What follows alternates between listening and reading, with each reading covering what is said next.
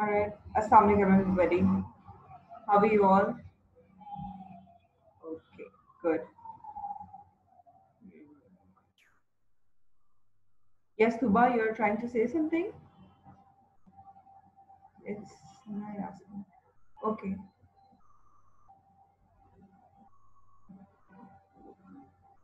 Yes, she's here. Sarah has entered in the class. She just got in. Okay. So let's start. All right. So a new class of drug by name of antiarrhythmic drugs we are going to study.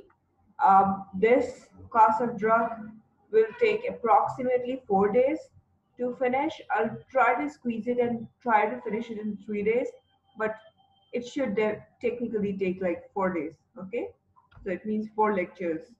All right. So antiarrhythmic drugs, as the name indicates, anti arithmetic. So if you even break up this word, arithmetic, so this is a rhythm, right?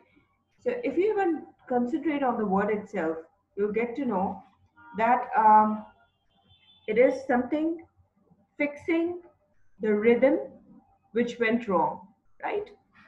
So a rhythm was already there, it went wrong, and now we are going to give the drugs which are going to fix the rhythm, all right? Okay. So before digging into the topic of drugs, names of drugs, and etc., etc., I will first of all introduce to you how is the normal cardiac rhythm, how exactly it can get affected, what can be the causes, what will be the symptoms, and then in the upcoming lectures we are going to talk about the drugs. Okay, so today's lecture is more focused towards the introduction of introduction to the cardiac rhythms, right? How exactly they look like, how exactly they are like. All right. So whenever you visit to a hospital, especially a person who is in CCU, so you'll actually see um, a monitor placed inside the room, and it will have this kind of waves going on. And every nurse and every doctor, whenever they'll visit to the room, so they will actually, focus towards the monitor to know how exactly the person is feeling like. All right. Okay. What went wrong here? Wait a minute. I don't know what went wrong here. Wait a minute, everybody. Wait. All right. Okay. So the thing is this that every doctor will look into it. So we will try to learn how exactly, uh, these waves, these rhythms actually talk. All right. How exactly they communicate to us that the person is feeling well or not. Okay. So, first of all, when we talk about the cardiac rhythm, right? So we automatically have this, an idea that when we are talking about the cardiac rhythm, so there has to be something generating the rhythms, right? And when we talk about generating of the rhythm, so definitely we have to discuss conduction system, which is there in our heart. So you see, this is the sinoatrial node, all right. So here an electrical signal would be produced. It will go to the AV node, and here there will be a kind of a delay of zero point 0.1 second, and later on, uh, after passing towards the bundle of His, the electrical impulses will be generated throughout the Purkinje fibers, and later on, the entire contractility and every mechanism will start to happen, right? Okay. So, how exactly we are going to interpret the contractility and everything? We are going to do that by the help of EKG wave or ECG wave, right? Okay. So the thing is, I even discussed this thing in the last lecture that there's a wave by name of PQRST wave, right? Okay. So this P wave is actually depolarization of atria in response to SA node triggering. It's very important that you note here that this P wave is actually indicating the depolarization, okay? And when we talk about repolarization, so repolarization is more towards bringing the things back into its normal shape or bringing it back to its original form, right? Okay, so then we have the Q part, and we usually call this QRS complex. It's actually called QRS complex. Okay, this is a P wave, this is a T wave, and this is QRS complex. Okay, so this PR interval here, okay, you see the it got depolarized. I told you that there is a delay of 0.1 second, and you see the atria, since they have contracted now, they are in a state where they are refilling. Okay, they are refilling. So this is PR interval is about delay of AV node to allow filling of the ventricles, right? Okay, then we have QRS complex. So it indicates depolarization of ventricles, triggers main pumping actions, right? Okay. Then we have ST segment. So ST segment is actually talking about the beginning of ventricles repolarization. Okay, and it should be flat, right? T wave is ventricular repolarization. If you look at this flow chart with deep detail, so you will see that it's depolarization, it's depolarization, it's repolarization, and here it's also repolarization. So if you want to memorize it right now, so you can easily memorize that before before beginning of the T wave, after ending the S wave, we will start talking about repolarization. And before that, we will only talk about depolarization, right? So you see here, depolarizing of atria, depolarizing of ventricle, and then ventricular repolarization. Maybe a question will come up into your mind that Ms. Faiza, where is atrial repolarization, right? So my answer to that would be it could be somewhere about QRS wave, right? So maybe it's not mentioned there, right? It's not visible there because maybe it's happening at the same time when we have QRS wave, and that's how they look like, right? Okay. So this is the diagram which I already showed to you in my last lecture. So I'm not going to talk more about it because I've already talked. Okay, so one simulation I tried to add that you see atria gets filled, ventricles get filled, and then they are relaxing, right? So that is making PQRST wave. Then is cardiac action potential, because when we are talking about arrhythmias, and I will talk to you about the classes of arrhythmic drugs. So I will talk to you about sodium channel blockers, calcium channel blockers, and stuff like that. So you should know that which phase I'm going to target. So I know we have already talked about this before, but now I want you to look at this peak with a different perspective. Right now, I want you to notice that where is phase 0, where is phase 1, where is phase 2, and where is phase 3. And then you should see here that how much is the refractory period, right? How much is the distance between these? Okay, so starting the entire process. First of all, it's the resting membrane potential, which is minus 90 millivolt. It raises and hits threshold value, which is minus 55 millivolts. Sodium channel triggers, they get opened up, and all of a sudden, sodium and calcium starts to increase within the cell. All right, positivity starts to increase, and because of which this is depolarization, right? Then at phase one, sodium channel closes, right? But potassium influx is still there, right? Okay. At this moment, potassium starts to leave the cell, and because of the reason, some positive charges are leaving, some are getting inside. So because of this reason, we don't have a flat decline. All right, we don't have a steep decline. We have a curve which is steadily getting declined. All right. So this calcium, and why we have a steady curve, why it's getting decreased slowly and gradually, because of the reason that calcium is getting influx and potassium is getting out of the cell. Okay. So both of the charges are being, the one is getting inside, other is getting outside. So positivity is maintained, all right, within the cell. But after reaching plus 30 millivolts, all right, so the calcium channels will also, close.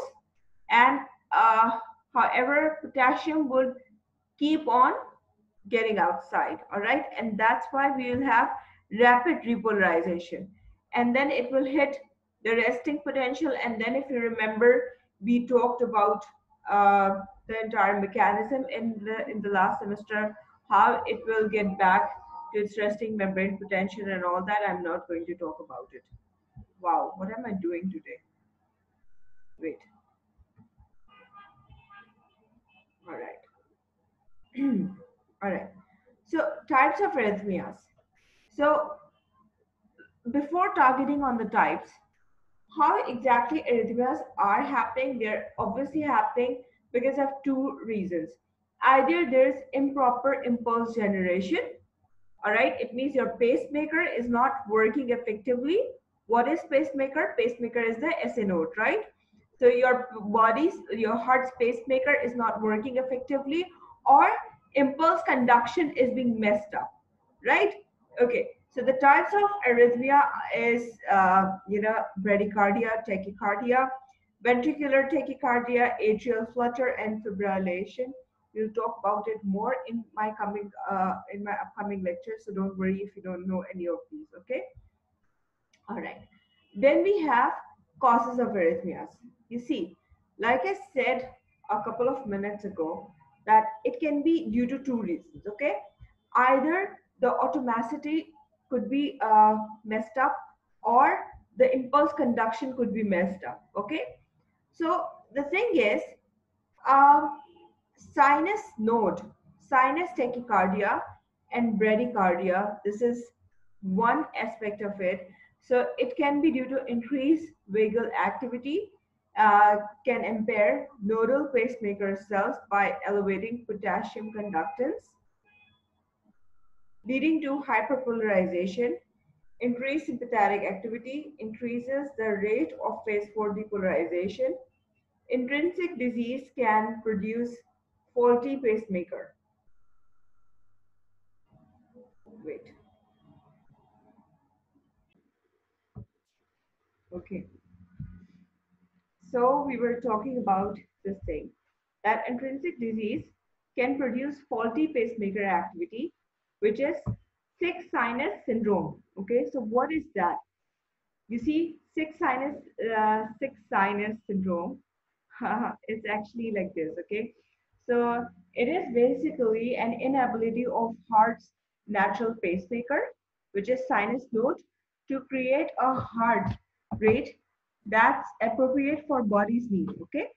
So it causes irregular heart rhythms, arrhythmias. It is also known as sinus node dysfunction or sinus node disease. All right. Okay. All right. So the next thing is ectopic foci. So these can also be the reasons, okay, because of which we can have arrhythmias. So these are the areas within the conduction system that may, in the disease state, develop high rates of intrinsic activity and function as pacemaker. Now, what is that? Let's talk about it. You see this. So this is the ectopic foci, all right? So this is, you can say, it's an excitable group of cells uh, that causes a premature heartbeat, all right? So, it will mess up the entire thing. So this excitable group of cells will actually start to behave like a pacemaker, although this SAN is already there, um, triggering the conduction. So obviously the overall result will be messed up, right? Wait a minute. Okay. So triggered automaticity results from delayed afterpolarization that reach threshold and are incapable of initiating an impulse. You see, this can also be due to electrolyte imbalance. Okay, it's not written in the slide. I want you all to please write it somewhere with you that cardiac arrhythmias can also be due to electrolyte imbalance in the body. Okay, so the thing is, the second state is abnormal impulse conduction in conduction pathways. So there are two aspects, that heart blocks may produce bradyarrhythmias, or re-entry circus conduction may produce tachyarrhythmias. All right. So these are the two causes of arrhythmias. All right. So how would we know that a person is suffering from cardiac arrhythmia? So the person will develop a chest pain or discomfort. There will be a shortness of breath, lightheadedness, dizziness, fluttering in the chest, racing heartbeat, slow heartbeat. Any of these can happen, right? We just read about bradycardia and tachycardia. Fainting or near fainting, a kind of a state can be there. So what are the goals? Wait, I've got a message.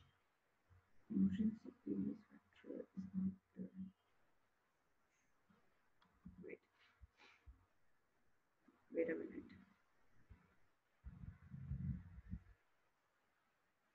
Which one are you saying? Which one are you saying? This one? Did you say this one? Intrinsic disease can produce faulty pacemaker activity. Okay. Wait, I've just got a message. Yes. Okay. All right. So you see, intrinsic activity, when we are talking about sick sinus syndrome, okay, so it will actually produce rhythms like these which are messed up, okay, and this is actually because of the reason that the body is not able, the heart is not able to generate the impulses, the rhythms as it should be. Okay, so then we'll say that the sinuses are not working properly. Okay, so intrinsic means within, right? So this is a syndrome which is happening within the pacemaker. Okay, so this is the heart's inability to function properly. Okay, so this is an intrinsic thing. Am I clear to you, Sana?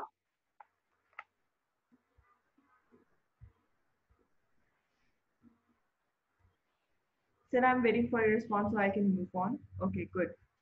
All right, so intrinsic is inside within the body and extrinsic is outside, okay? All right, so goals of the therapy. Goals of the therapy, if you say talk in one word, so the one word would be to, maintain the rhythm properly, all right? So how we are going to do that? So our aim, the goal of the therapy actually aims to restore normal pacemaker activity and modify impaired conduction that leads to arrhythmias, all right? So therapeutic effects are achieved by sodium or calcium channel blockage, prolongation of effective refractory period, which we just talked about.